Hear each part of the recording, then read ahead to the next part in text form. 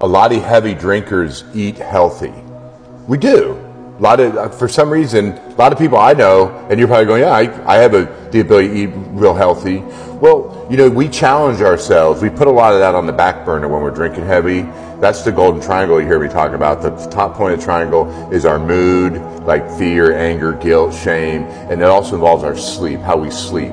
And then the bottom left of the triangle, that point is our nutrition and fitness, and the other point is our sobriety, or everything we're doing besides sobriety. Diet, Mountain Dew, tea, coffee, too much of anything. So we want to balance the stuff we're not doing when we're drinking, when we're not drinking. We want to balance out our sleep. We want to sleep better. We want to eat better. We want to do these things incrementally. We want to earn them. And while we're earning them, that control we're building and that repetitive motion is signaling us away from alcoholism. It's just kind of removing that data. And sometimes it takes a month, a year, several years. I mean, this is a process that you should be very proud of. You should want to work at it, because right now you're working at a lot of withdrawal, anxiety, fear, boredom, missing the head high if you're sober, like missing, I was talking about if you're really stuck in a struggle, but then even if you're sober, it's tough, especially around the holidays. We're more anxious, we're more moody, we struggle with that. And I'm here to remind you, especially like if you get a bad email from your boss, or you lose your job, or you get sued, or just something bad happens, the world is ending. We also do that. Alcoholics are the worst. We become very big pessimists, even though we're the biggest leaders too. And that's the one, we jump from one addiction to the other, right? It's kind of with our mental mind too. So we've got to really balance these things out. That's what I'm trying to teach you all, okay? And it starts with you staying calm. Part of that mood triangle is being resilient, knowing that time heals.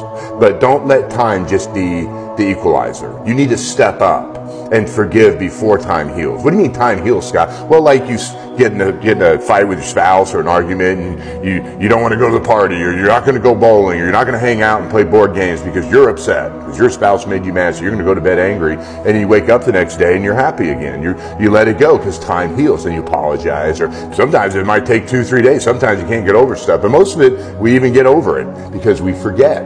That's part of time healing. We forget. So I'm asking you to step up when you get that bad email or you lose your job. And even on the holidays when lots of things are going on and you're bored, you have to step up and face that disruption. Face that, there's lots of curiosity, but you got to face it and you got to work through it. You got to be calm. Because you treat your body so well with good food, and you have a good job, and you got a good family, and you're trying to do the best. You're struggling with alcohol right now.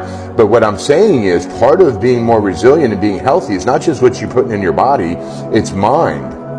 It's learning to forgive, being more calm, being more patient, lower resting heart rate. Heart rate in 50s, 60s, low 70s, not 80s and 90s, low 100s. That's where a lot of you are right now. We've got to be calm. We've got to learn to forgive and know that the world is not ending right now.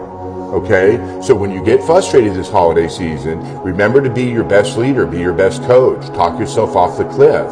We all need a coach. Be your own coach. You can do it. You can do it. I can do it. I can do it. I know I can do it. I am not going to drink. I am not going to stay upset. I'm going to get over this. Even during the most difficult times, if I can learn it now, imagine where I'm going to be in January and February. So stay focused.